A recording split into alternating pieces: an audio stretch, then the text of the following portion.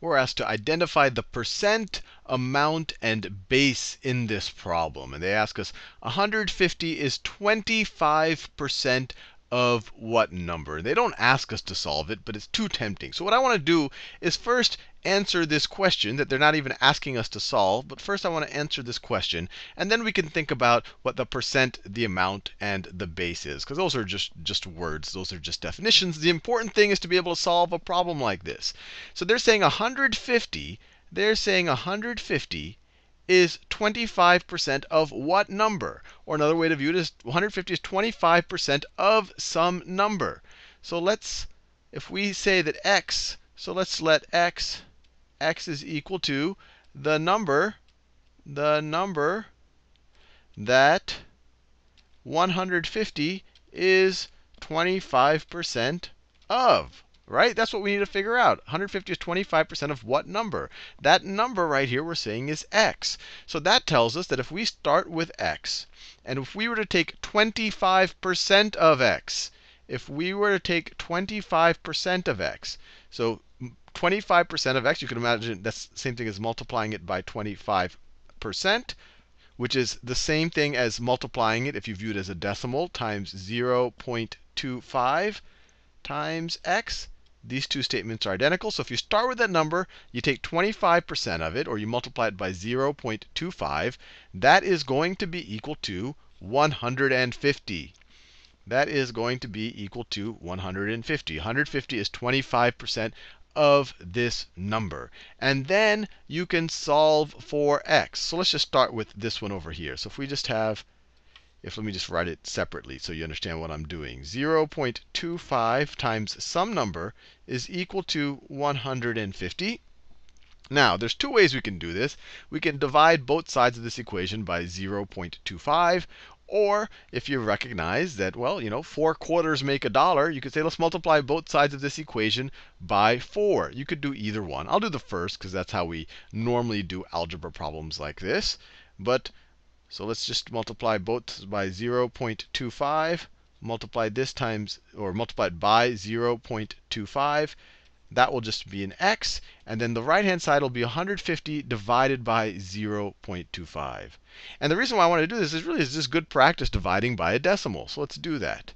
So we want to figure out what 150 divided by 0.25 is. And we've done this before. When you divide by a decimal, what you can do is you can make the number that you're dividing into the other number. You can turn this into a whole number by essentially shifting the decimal 2 to the right. But if you do that for the number in the denominator, you also have to do that to the numerator. So right now, you can do this as 150.00. If you multiply 0.25 times 100, you're shifting the decimal 2 to the right. Then you'd also have to do that with 150. So then it becomes 15,000. Shift it 2 to the right. So our decimal place becomes like this. So 150 divided by 0.25 is the same thing as 15,000 divided by 25. And let's just work it out really fast. So 25 doesn't go into 1, doesn't go into 15. It goes into 150. What is that? 6 times, right? It goes into 104 times. So it goes into 150 6 times.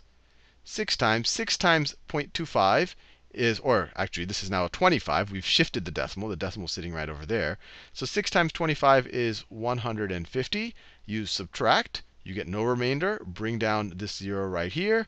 25 goes into 0 times. 0 times 25 is 0. Subtract. No remainder. Bring down this last 0. 25 goes into 0 times. 0 times 25 is 0. Subtract. No remainder. So 150 divided by 0.25 is equal to 600. And you might have been able to do that in your head, because when we were at this point in our equation, 0.25x is equal to 150, you could have just multiplied both sides of this equation times 4. 4 times 0.25 is the same thing as 4 times 1/4, which is a whole. And 4 times 150 is 600. So you would have gotten it either way.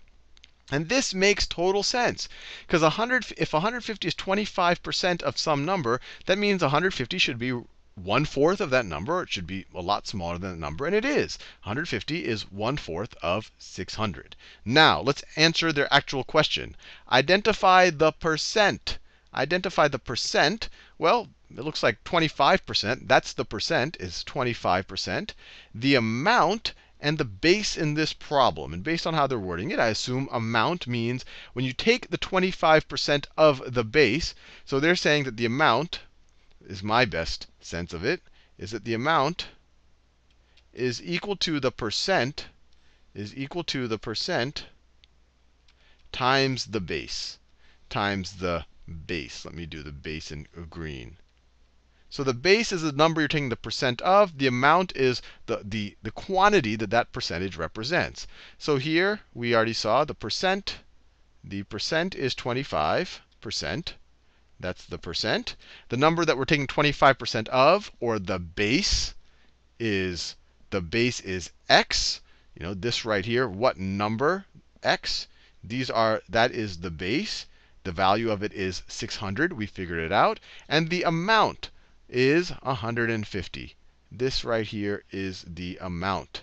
The amount is 150. 150 is 25% of the base of 600. The important thing is, how do you solve this problem? The words themselves, those are all really just definitions.